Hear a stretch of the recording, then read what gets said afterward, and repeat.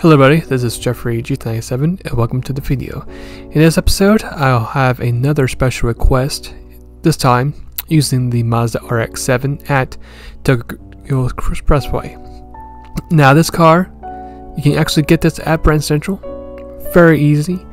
So I'll show you guys the main guide plus the build for the car itself of what do you need to do in order to build this car at Tokyo Expressway. So without no further ado, let's get straight to the video. So if you guys want to find the car, you can just go to Brand Central, and here it is right here. Now the price is pretty steep, $250,000 credits.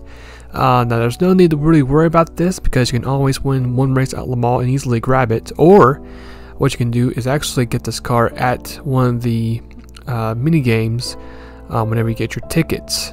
Sometimes it does show up, and once you land on it, you'll then get that car for free. But pretty steep price, 250,000 credits. The points is about 516.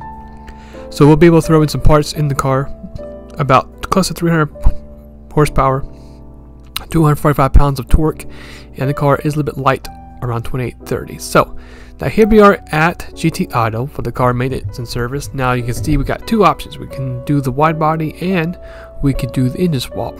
Now right up here, just ignore that because I went ahead and actually added some parts to the car. So I went a little bit ahead myself. Now let's say if you're curious of what the engine is and why it's so expensive, the engine swap for this car is actually the legendary Mazda 787B. So that's why it's very expensive. If you guys like to see a part 2 of me with that engine swap at Tokyo Expressway, you're more welcome to do so. But here it is, the wide body. We're actually going to add this to the car. Just buy it for 50,000 credits and you're good to go. Here's the livery for the car I'll be using. It's what I call a drift and race livery. The keywords is going to be chrome, drift, and of course the channel's name. Now if you do not want the livery, I'll show you the parts for this car, just in case you want the parts and not the livery. So for the rims, it's going to be Yokohama wheel KM677. Make sure the offset and rim width is set to wide. Make sure the rim is 17 inches. Custom parts, the front is going to be type A, the side is going to be type B, the rear is type B as well. And last but not least, the wing is going to be standard, and you can see we have roll cage type C on the back glass, and that is going to be it for the car customization parts. Moving on to the setups of the car. Sport Hard is going to be our tire choice compound for this race. We're going to skip suspension, keep it as is, set to normal. We're then going to move down to our differential, which is going to be fully customized. You see we got set to 5 for the for torque, 15 for acceleration, and 20 for braking. For your downforce, make sure the front is set to 77, the rear is set to 100. Also make sure you have the ECU equipped, set at 100, keep it maxed out. The next thing you do need is the fully customized racing transmission, set that at 320. As we move to the far right, you'll do need anti-lag system set to strong, racing intercooler, racing air filter, and basically after that, the steering angle adapter and what you see on the screen that's equipped on the car is what you'll need for the car itself. So as we get started with this race, the car is has a little bit of a slow start, but the car's handling is actually pretty good. Not to mention the fuel itself is really good as well. So as you can see, we finally actually do gain speed as we exit the tunnel. Gain just a few spots up the field as we're now right at close to top 10, but not quite there yet. So this actually is a pretty slow start for us in this race as we're at P11. But the car does handle very nicely, like I mentioned before.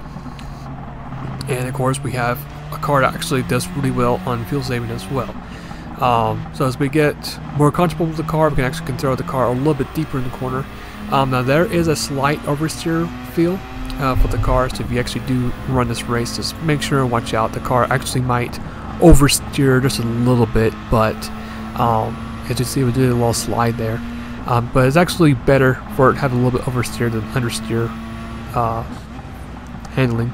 But as you can see, we're just mainly carefully making our way through the front, just a little bit slower than usual. But again, with us having that racing transmission, we can shift the gears a lot easier, a lot faster too than the rest of this competition. So as we're about to approach the top 5, we have the Porsche right in front of us, and you can see we have the see all the way P2, P1's already, the leader's already gone at this point.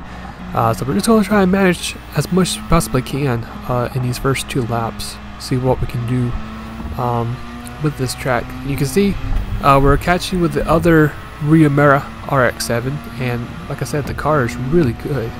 Also in the straights too, it might have very poor acceleration, but when it comes to overall top speed, it actually does pretty good. We're going to give the rear mirror a nice little shot in the rear bumper. Try to see if we can get the P3 out of this corner. Apparently we will not be able to until right at the end of the straightaway. We actually do have the speed advantage over the Livery RX7 version. As you can see, we're just barely pulling right in front of it. So as we get done with our first lap, P3, which is too bad at all. We got the older Supra right in front of us and the Honda NSX. It's going to be a 224.1. So kind of rather slow for our first lap, but we're going to get that nice slipstream from the Supra and pass it on the inside, and just like that we'll move to P2. Let's fast forward now to what will be lap 4. Yeah, it took us that long. This is going to be our shot to take the lead in this race, and you can see the car is just really handling very smoothly. Looks like our lap time is right at 210 range, so kind of a little bit on the slower end for this car overall. But as you can see, we make a lot of spots, or a lot of time on the leader through these very technical turns. We're going to get ourselves a good launch out of this corner right here, as we just barely tap the wall, and then we're going to outbrake it, try to take the lead. We do make slight contact, but we did save the car, being able to recover, and just like that we're going to take the lead right at lap 4. So we're going to fast forward now a little bit down the hill. This was a very interesting strategy, I thought. I was thinking to myself, what if I am able to actually save enough fuel to make it to the end of the race without pitting? So right as we were about to end lap 4, I actually did begin to save some fuel. So what I'm going to do is I'm going to move my fuel map number from 1, and we're going to move it up to 4. And we're going to try to do our best to see what we can do saving fuel wise. Now there's a lot of ways you can do save fuel. Of course, what we're doing is the main best thing to do is adjust your fuel map setting, but there's little tricks here and there you can do on the track that you can actually help you save some more fuel. So for instance, you can actually let off the gas early to the corner. You can early shift as well, but you can see we're not really changing our rhythm of how we race the tracks, except right there we actually did race in 3rd rather than 2nd just for a split second. But you can do just little things like that, being able to race a gear higher than what the game recommends you racing. That'll let you save some fuel too. And you can see right as we fast forward to the last lap, we actually were able to do it. We actually do have enough fuel that we're actually going to fuel map 1. So it was quite a very interesting strategy that pretty much paid off just by doing that. Not being able to go to pit road and just being able to save that fuel, which was really crucial. And you can see we just mainly did a lot of 211s and 212s here and there. We hit a 213 on lap 6, a rather slow lap around the track, but hey, we were able to really find a way for it to happen. And you can see on the last lap we can actually push as hard as we possibly can, just like we did early in the race, back up from map 1. And the car just felt really good the whole entire race. It's just really being in the good rhythm for the whole track, and being able to really execute some of those corners as well. That helps a lot. So you can see the car actually does feel pretty nice around these corners as well. We did a little slide left to right and that very tricky chicane, and just letting the car just literally roll naturally through those corners as well. I'm pretty sure through this sector I think we hit purple, but you can just see how fast we can actually travel through these corners.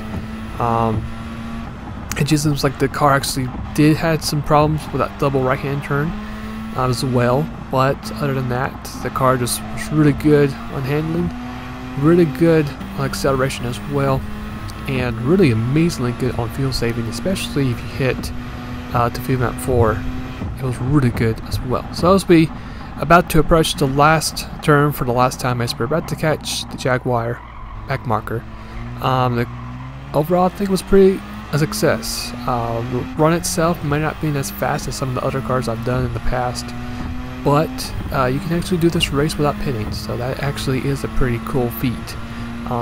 Just in case if you want to try to do a race where you don't really have to pit, or just want a car that really handles very smoothly, then there you go. So as we cross the line, we actually did lose all our fuel. So we had to coast. It's going to be a 26:32, which isn't too shabby. It's actually a pretty decent time overall. So we didn't get to clear the fastest lap. We did a 2:10, while the Honda did a 2:09.045. But despite that, the car was handled very well the whole entire race. And you know, with that car being able to be a good car to use for saving fuel, that's no problem. So really enjoyed the run build. Also enjoyed the recommendation. So thank you guys for telling me to use this car. I don't think I actually used this. If I have, it's been a long time ago. Unfortunately, since we gave that little bump to the rear mirror, we lose our clean response, but other than that, that's it. So hopefully you guys were able to learn a lot in this particular car at Tokyo Expressway. If you guys want to try this out, you can. This really felt good to drive that car. The handling itself was really good. Fuel mileage itself was really excellent, good as well. So if you'll try it, you can. Hopefully it'll help you out at Tokyo Expressway. At least get you the W, hopefully. And if you guys want to check out my last video I did using the triple threat of the Super GT cars, you can click on the video once you have purchased there. Amazingly, 3 Super GTs actually can work at Tokyo Expressway. So check that video out if you want to. Other than that, if you guys like to support the channel, why not go ahead and subscribe to the channel as well, which would be a big help. Other than that, hopefully you guys have a great rest of the day or night wherever you might be, and I'll see you guys later. Take care.